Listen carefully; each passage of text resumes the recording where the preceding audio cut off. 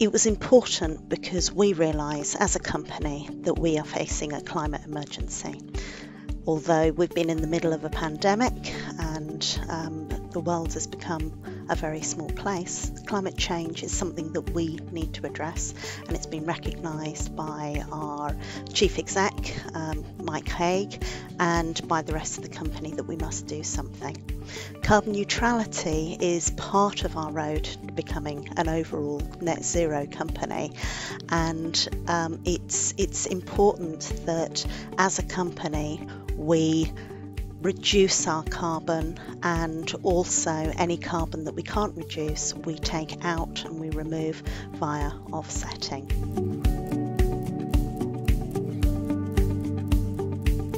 Our carbon footprint is based on our operational activities. It's based on the energy that we consume in all our offices across the world. It also takes into account all our business travel. We collect in the data from the offices, again on a global basis, and our business travel, we download all that data cleanse it, make sure it's making sense, and then we can calculate our carbon footprint going forward.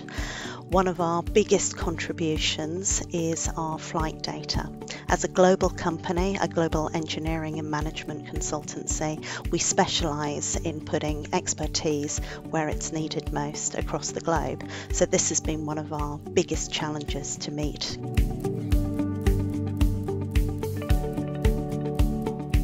Key to going carbon neutral is about reducing carbon in the first place, and that's been fundamental to the plan and what we're trying to do.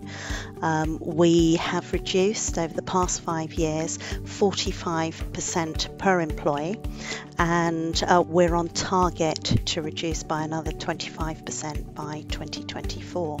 So within our offices we're switching to renewable energies. We have a plan to do this.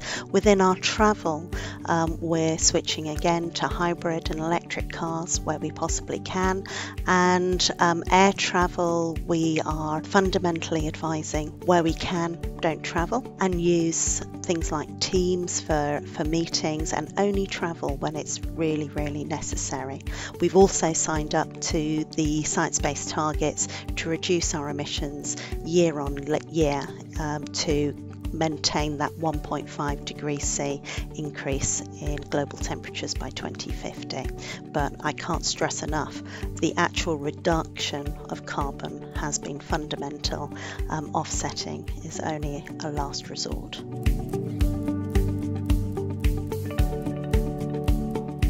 It was important for us that the offsetting that we chose, the off-the-shelf offsetting, was something that was personal to us as a company and also had wider sustainability benefits. We chose a project that is re-wetting peatlands in Indonesia, and it's a project that we as a company have been involved in setting up and advising. And again, it's something very personal to us, but it also had the wider sustainability benefits in terms of it improved the habitat, helped provide a habitat for protected species. It also had wider social benefits and brought in local employment. All these things are core to the way that we like to do business and we like to work.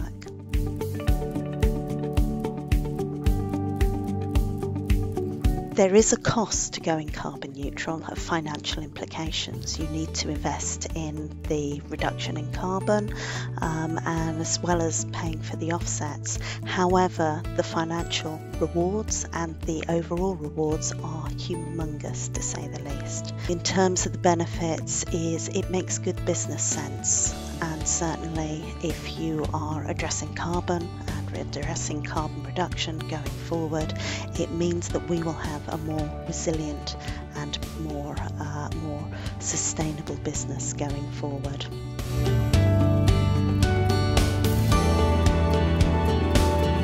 My advice for going carbon neutral as a global company is have the right leadership. It was key that when I went into the meeting room last September with a great plan to go carbon neutral by 2022, Mike Hague, our chief exec, turned around and said, I want it by 2020. And here we are now in 2020, carbon neutral.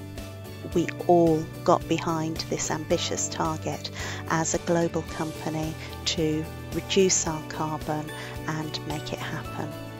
And fundamental to what we were doing is making sure that we measure our carbon footprint again on a global basis and ensure that it's accurate, traceable and also visible to all the company. So all in all, if you put your mind to it, you can achieve anything. So my advice is just go for it, become carbon neutral.